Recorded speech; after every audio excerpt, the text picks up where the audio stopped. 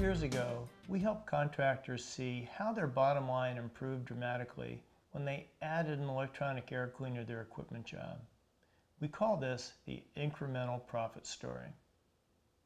It starts with the idea that adding any enhancement to a job will increase the gross and the net profit margin more significantly than you might have thought.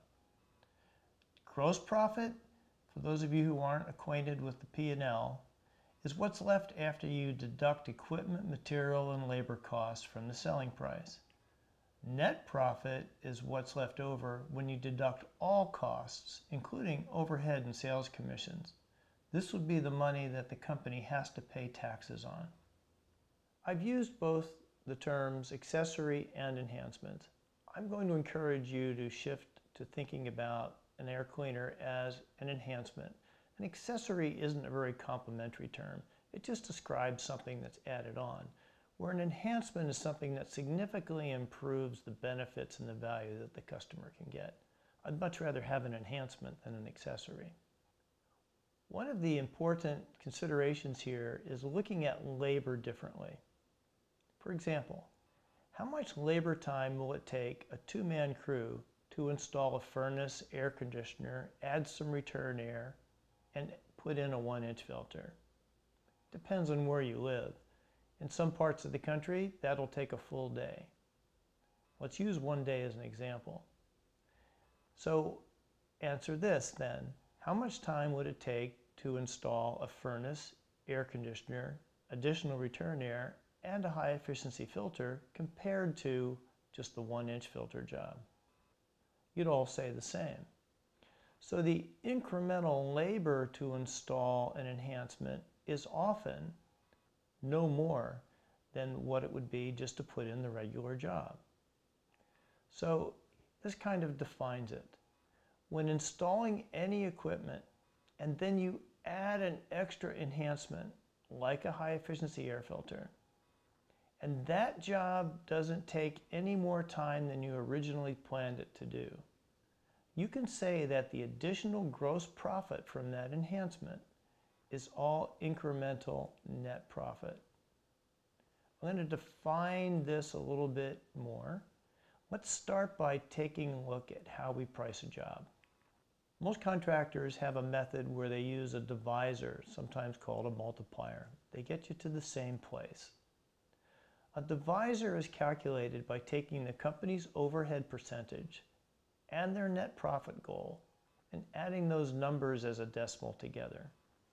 So if company overhead is 35%, fairly common, and desired net profit is 15%, not so common but what you should be making, that 35 and 15 added together are 50%, or the decimal would be 0.50.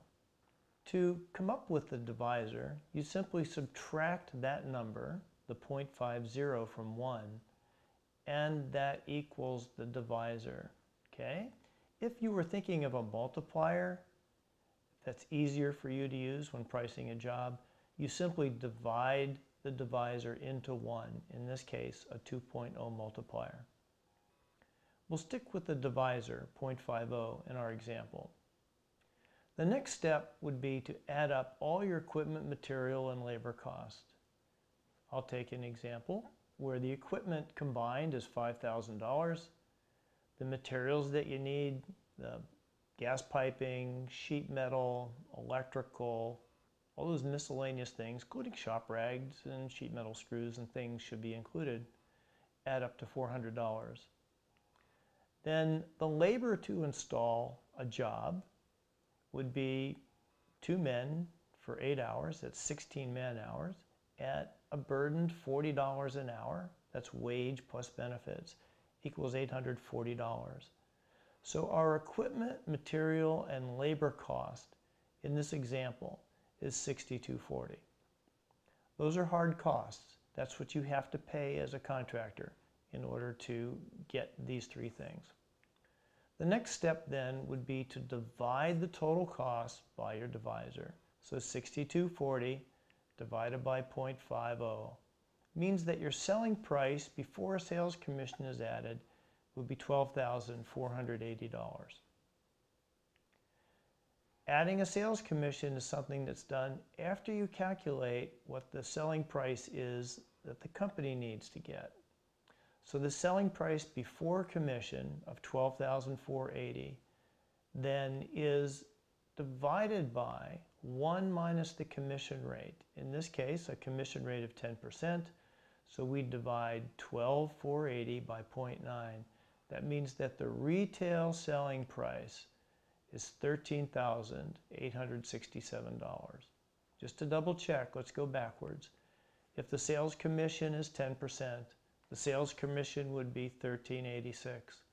Subtract $13,866 from $13,867 and you get $12,480. When you get $12,480, you've got half of that for your equipment, material, labor, and the other half for gross profit.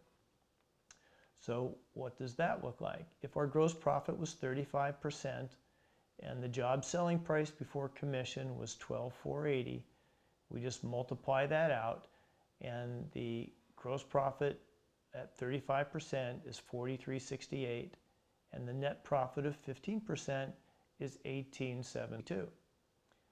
So the difference between gross profit and net, again, is that gross profit is before we subtract overhead, and net profit is what we get left for the company and still have to pay taxes on. What is overhead? If you're not familiar, overhead are all those expenses that you have whether you make a sale or not. So when you come in the office in the morning, electricity has been running all night, more of it's going to run now. You have computers and copiers that you've paid for. You have people who support you in the office. You have utility costs to pay. You have insurances to pay. You have all sorts of expenses. I hope not too many legal expenses, but you have consultant expenses. I hope you have some of those. And all those expenses go into this factor called overhead, which usually is 35% of total sales. Now I'm going to introduce an additional thought here that's important. Every day, it's useful to think about how much revenue you need to produce, how much you have to install in order to reach your company's break-even goal. Break-even means that you have produced enough revenue so that you could pay for your equipment, pay for your material, pay for the labor, and pay your overhead, so that for that day your expenses are covered and you can be profitable.